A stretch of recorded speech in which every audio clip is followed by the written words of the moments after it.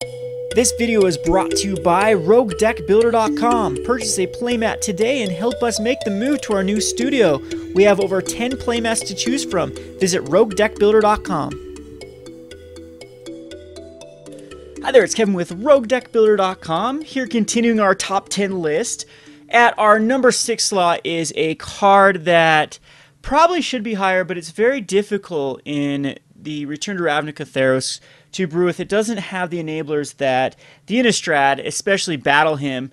I would have loved to have Battle Hymn reprinted just one more time in M15 and then get some abuse out of Young Pyromancer to be able to generate just insane amount of mana. It seems like if you're going to go the generating a lot of mana, there's two routes you can go. One is with Crypt Ghast, which is very, very vulnerable in the format right now because every deck is running insane amount of removal. It dies to basically everything but Abrupt Decay. So, I mean, it does have that going for it. It dodges Doomblade and Abrupt Decay, but if you have to stick the Crypt Ghast and then rely on a bunch of swamps to tap a bunch of mana, it's very hard to splash it in any other colors because you want to utilize as many swamps as possible.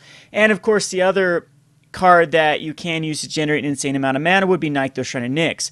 And again, those type of decks want permanence on the battlefield to increase the devotion, and then especially green with Voyaging Satyr to untap it. And it doesn't really work with the card I'm talking about. So this card is very, has a special place in my heart because it kind of started my channel.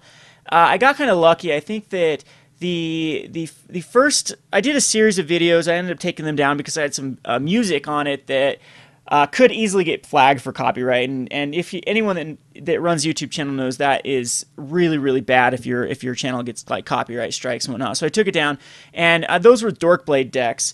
I used a bunch of like Sword and Feast and Famine, Sword, War and Peace, and put it on a bunch of Elvish or Llanowar Elves, Birds of Paradise at the time. And that video series didn't get very many views. But the next one, which was Epic Experiment, which is the card in number 6, got a ton of videos, and it kind of jump-started my channel. So of course I'll always like Epic Experiment.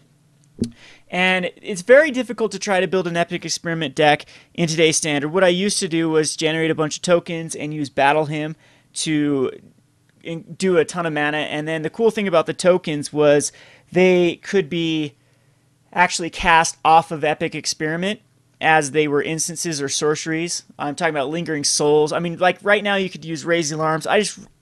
I really wish the Battle Hymn would have been reprinted in one of these sets because with Young Pyromancer, with like Raise the Alarms, with even like Triplicate Spirits and Perforos, Epic Experiment, you have a nice little kill condition with Perforos and those tokens. But unfortunately, that wasn't the case, so I am trying to do a deck with Epic Experiment. And let me pull it up here on MTGO. So here it is. This is the Epic Experiment, only 2 copies because I think we're just going to keep drawing cards until we find our Epic Experiment. I think I have one more. No, I haven't had one more in the sideboard. I think I may want to put one more, but this is basically we're gonna Turbo Fog until we find Epic Experiment, and we're gonna try to win by Young Pyromancer creating a ton of tokens, or Gutter Snipe going off the Epic Experiment, or just getting Epic Experiment up high enough that you can cast the Stoke the Flames and War Leader's Helixes. So we're going to generate mana through Xenagos, which is a Battle Hymn type effect. So Young Pyromancer is going to generate tokens for Xenagos, and we'll just control the board until that we can get enough mana to actually do a big Epic Experiment. So that's the gist of the deck. Again, I think I need to add one more Epic Experiment here. So we actually... The problem with this is all these cards either need a Gutter Snipe out. So that, again, if we have a Gutter Snipe out and we Epic Experiment, and even if we have to cast these fogs and defend the Hearths and Druid's Deliverance, they still actually deal 2 damage. And again, I just don't know about putting another Epic Experiment in here. What I do, maybe for a Young Pyromancer or a Xenagos. And we'll try it. Since I want this to be an Epic Experiment deck, I think we'll throw out a Xenagos over to the sideboard, and we can take out one of these Heroes Reunions. And that way, now even though now we have our huge mana generator, we can still cast an Epic Experiment for pretty high. And again, maybe I want to go to let's go 3 Gutter Snipes. I think Gutter Snipes actually one of the cards that we need to hit. Maybe 4 Gutter Snipes and 2 Young Pyromancers. I think I'm going to try this list here. 4 Gutter Snipes, 2 Young Pyromancers, 2 Xanagos, and just a bunch of creatures. And then when we do get up to Epic Experimenting off, hopefully it will be a kill condition with Gutter Snipe. That's really the best I can think of right now with Epic Experiment. That's the only way I think we can get enough mana to actually produce a huge Epic Experiment. In the past, of course, this card, I can see it seeing play in Storm again.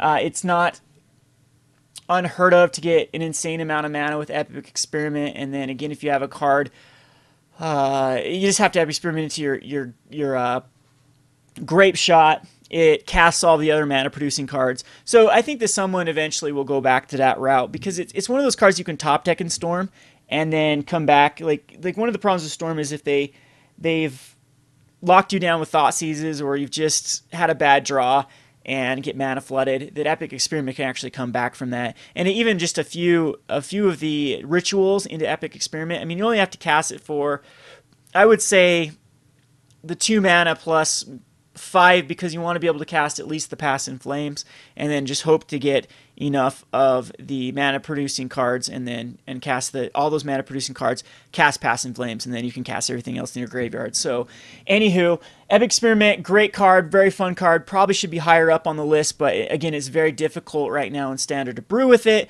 so it's coming in at number 6. So anyway, let's just, again, we on the sideboard I have a little bit of control with just Unravel the Aether. I think that there might be some problematic cards we need to get rid of with Unravel the Aether. I've got a Keranos in the sideboard. Against, we'll bring it in versus control. We can kind of switch over into a Planeswalker route. 2 Kioras, 2 Xanagoses, Plasm Capture for those mid-range. We have Life Gain versus the incredibly aggressive decks, and more life gain with Riot Control. So all in all, I think we have a pretty good matchup versus the field. We'll have to see how well it works. Again, this might look a lot like Maze's End.